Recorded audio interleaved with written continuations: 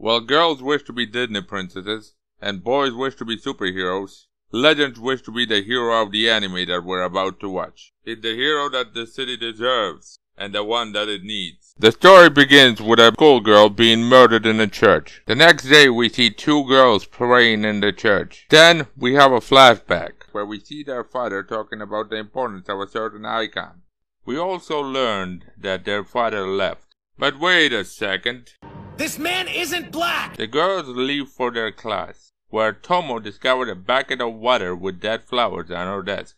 Mafuya, playing a detective, figured it out that the culprit is Hana, and she confronts Hana about it, but Hana does not care and actually teases Mafuya instead.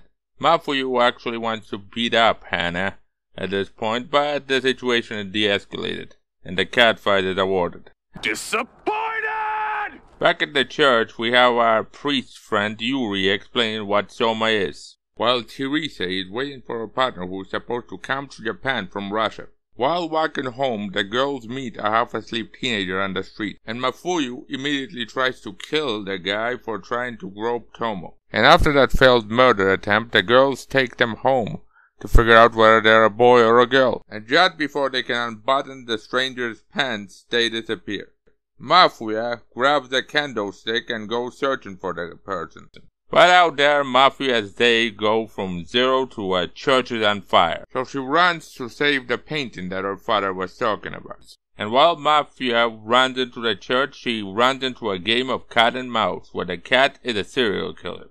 And at that moment, the mysterious stranger arrives, who we find out is a boy named Alexander. Teresa walks in to power up Alexander with her Soma. And afterwards, a fight begins, which Alexander wins easily. And then starts saying Zen philosophical words of wisdom. Saying words like, if you cannot save yourself, the universe will not save you as well. He basically became a fortune cookie with attitude. The next day, Mafuyu tries to become a Sherlock Holmes and hunt down all the information about the guy. But unfortunately, Teresa is on a coffee break or something, so Mafuyu only has Yuri to ask what is going on. She asks him what is a Qwaser, to which Yuri responds in a vague riddle, basically not saying anything. She keeps searching for information back at school, where a new student just arrived, who's got a perfect name to be the head of a rock band.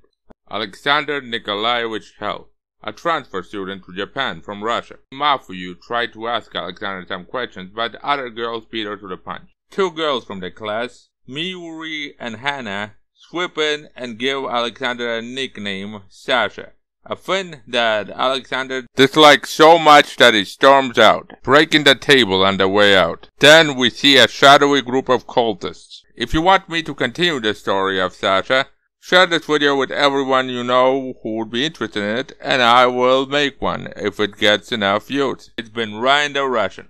I'm not saying goodbye to you. I'm just saying I will see you later.